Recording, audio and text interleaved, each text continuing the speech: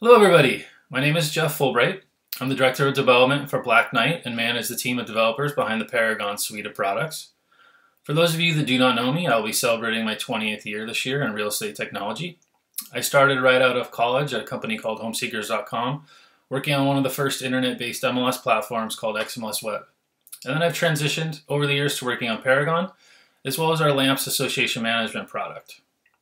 What I plan on covering today is Paragon's Open MLS suite of products and APIs that are truly powered by RESO standards.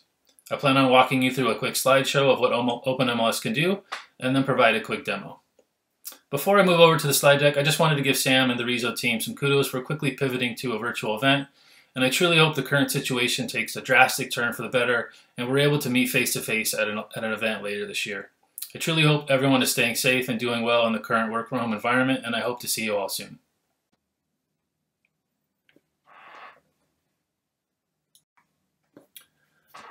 What is Paragon Open MLS? It's a comprehensive solution that allows Paragon customers to better manage access to their MLS data.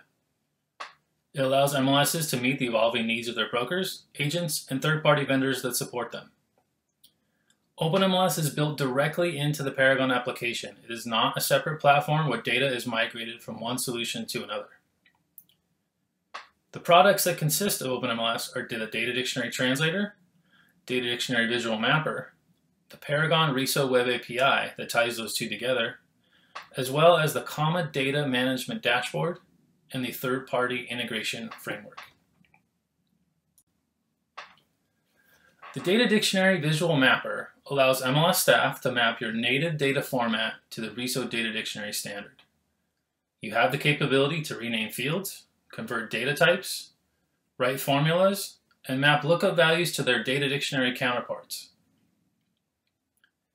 If you have a field named type of fence, but data dictionary requires fence type, then that data can be easily mapped accordingly. Formulas can be used to split or combine data fields. If for some reason bathrooms was stored in a decimal format, where full and partial baths was in one field, then this tool can be used to allow you to split that field and map the data to two separate integer fields, total and partial. You are able to map 100% of your native data so none of your local fields will be missing from your feeds. You can also store an unlimited number of mappings, and they can be easily copied from one to another. If you had just completed your Data Dictionary 1.6 mapping, and 1.7 was just released, then you can easily copy all the pertaining fields over and get a good head start. Paragon then utilizes these map links to dynamically convert your data on the fly when requested by third-party vendors. What that means is all the feeds you've set up over the years, all the payloads you've identified and security attached, are now, when they are consumed via the Web API, all of those payloads are now in real time converted to a data dictionary format. Both of these utilities allow you to support Data Dictionary without impacting your members. Your input forms and business rules remain unaffected, while the data can come out of Paragon in a RESO standard format. This will allow you to transition your native schema and forms at your own pace over time, instead of having a hard cutover that impacts all of your members at once.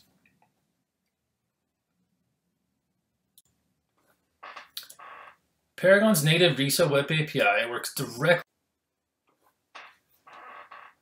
Right now, the payloads or the resources that are supported out of Open MLS consist of properties, members, offices, media, and contacts. Safe searches, prospecting data. In that resource, you'll be able to get things like favorites, possible, rejected, also any communication and comments you've had back and forth with your buyers and sellers. We currently also support open house and tours. In the last few weeks, due to the current situation going on, we've also added the capability to add live stream events to those resources as well. Brokers can pull all the data they need to power their back office and lead management applications. And all of the data currently coming out is under complete control of the MLS. All of the restrictions and security they've applied over the years all remains coming out of the Web API.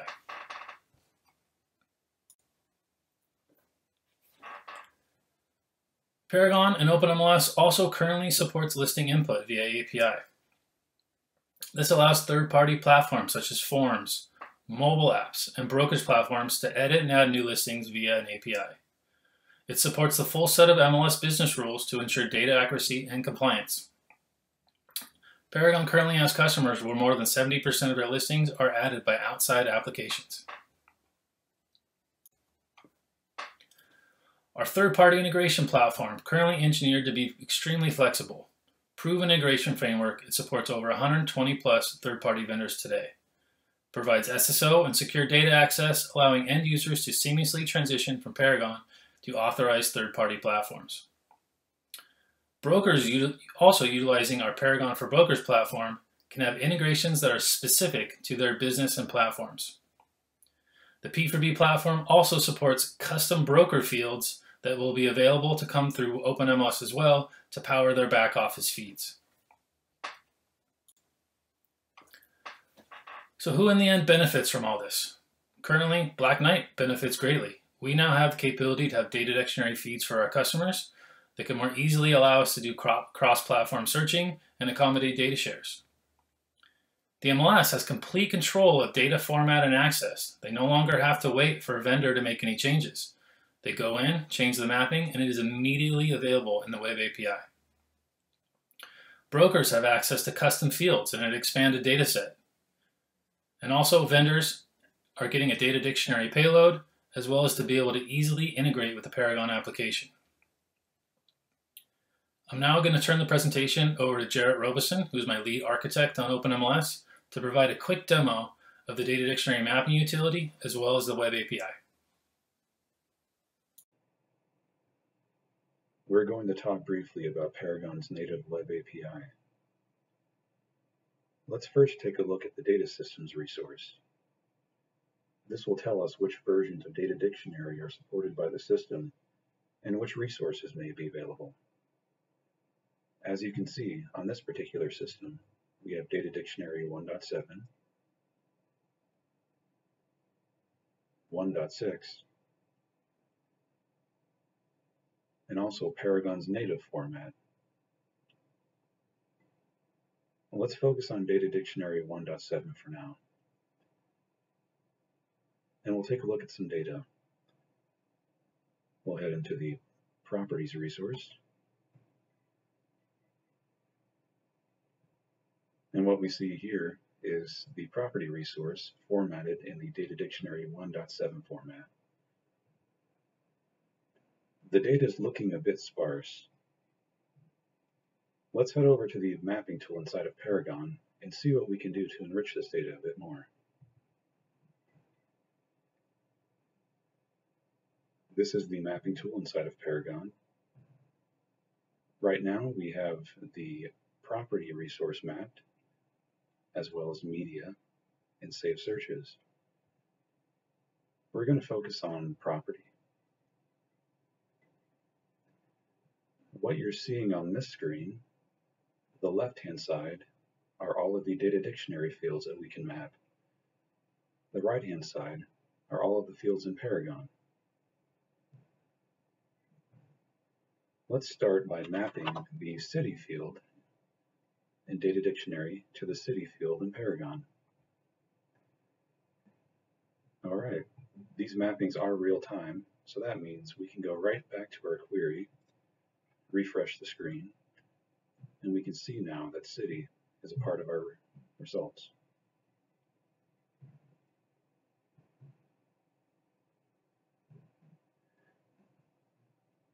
I think there are a few more improvements we can make here.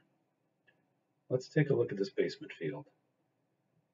Instead of an empty array, maybe I wanted to display the word none when there are no basement features available. Back in the Paragon Mapping UI, we have a solution for this.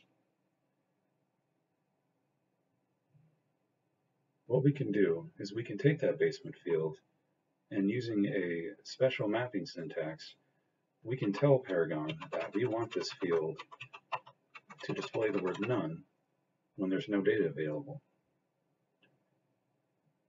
We'll save that change. And again, this is real time, so we can immediately go back to our search results refresh the screen. And we can see that basement is still properly populated where it should be. And now when we scroll down, we can see that basement field that used to be empty now displays the word none.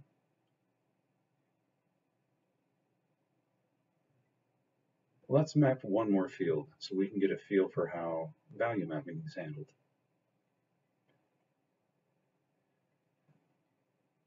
In this case, we're going to map the cooling feature in Data Dictionary to the cooling feature in Paragon.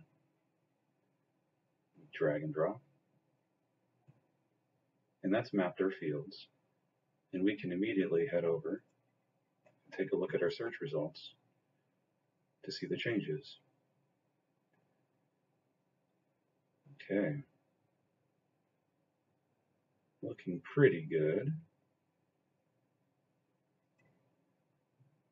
If we go back and look at the value mapping, we can see that Paragon was able to map most of our fields from Paragon to Data Dictionary automatically. There are a couple of fields that it couldn't map, so why don't we try to find a home for those?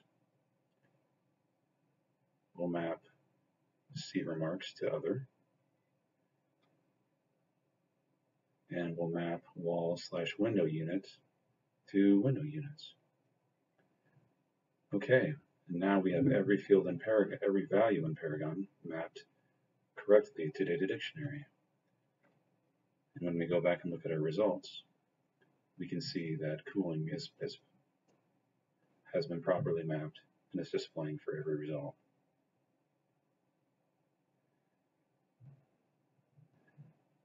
Let's refine this query just a bit more here. I'm seeing a lot of single-family residents, but maybe I don't want those. So let me filter my results. And I'm going to say I want properties that don't equal single-family residents. And now I'm getting manufactured homes, condominiums, and so forth. And further, why don't I order these results so I get the newest things on top?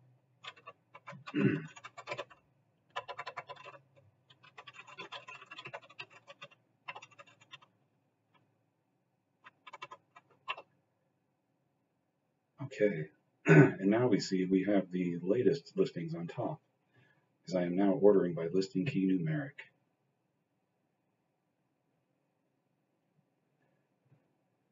All right, and this concludes our short demo of the Paragon Web API.